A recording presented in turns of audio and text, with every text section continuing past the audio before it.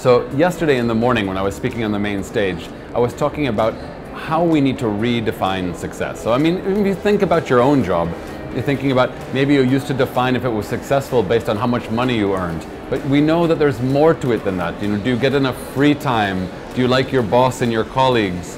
Do you feel satisfied with the work you're doing? Just knowing the amount of money you earn isn't really a great metric to know if your job is successful or not. In the same way, a destination has been so often looking at how many visitors they get. And that's the wrong metric. We now see overcrowding happening in so many cities. So I think a better metric, for example, is to look at profit. How much are we earning from these visitors that we want to have? Because that's the real reason we're actually inviting them, is to earn some money from them. So let's actually look at the profit and not just measure how many. Let's look at how well we're protecting our oceans, our beaches, our nature, the beautiful architecture. So the things that people are coming to visit need to be protected for generations. How well are we doing that? Local quality of life. If tourism doesn't work for the locals, it doesn't work.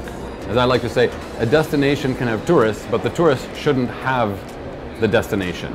And then the last thing for the visitors, let's keep the product great. You know, and that means better service, keeping it, you know, less crowded, making it a better experience for the visitors in all ways possible. A more seamless interaction, make it easy for them to get subway tickets, make it new products as well. You want to give them a reason to come back. You know, if you think of a theme park adds new rides every year or every other year. Most destinations are going, we have the same stuff we've had for 30 years, but please come. You need to add new things, new experiences, whatever. I mean, this is where you need to be original. And the places that are adding new things are too often just copying other places. So in London, they build the London Eye, and that's successful. And then 30 cities put up a similar Ferris wheel and say, look what we have. When it comes to tourism and adding new product, you want to keep it unique and give people a reason to come and visit you. So, I mean, during COVID, it's been really tough for so many people. When I was in Bermuda recently as a tourism conference, I was so inspired to hear how people have managed to sort of first stay alive and then actually do quite well. I mean, thinking of like just a couple who owns a small jewelry store, and they were only selling jewelry to tourists coming from the cruise ship. And when the cruises stopped, they thought, oh my God, we're going to go bankrupt. There's no way we can afford to do this.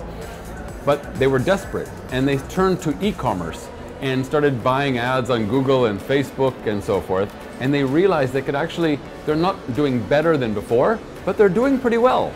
And this is at a time when they didn't think they were going to have any hope at all. And as tourism comes back, they will then have the tourism and e-commerce. So they think their business is going to go twice as well. So in Bermuda, this company called Beach Boys is selling beach chairs to tourists coming from the cruise ships. And when the cruises stopped, they thought they're also in trouble, they're going to go bankrupt. Then they had this idea to put on sunset concerts and events for the locals, serve drinks on the beach and make it kind of fun to come out and hang out after work. And they're doing as well with that almost as they are with the cruise traffic. And that's only after a few months. They think if they develop their product within a year, they could be making as much or more money doing that in the evening than they were making during the day. So when cruise comes back, they're going to be doubling their entire income. And they wouldn't have done it if it wasn't for COVID.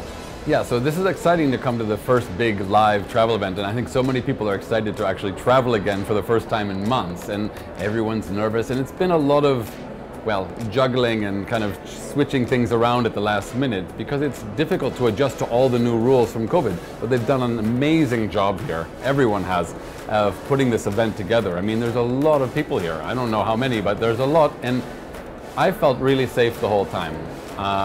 The COVID test that I did when I first came here was very smooth. It took like 5 minutes of waiting, and then after the test I waited 5 more minutes and I had, or 10 minutes, I had my result and I came right in the door. So it's been super smooth, and I think the organization has been just amazing.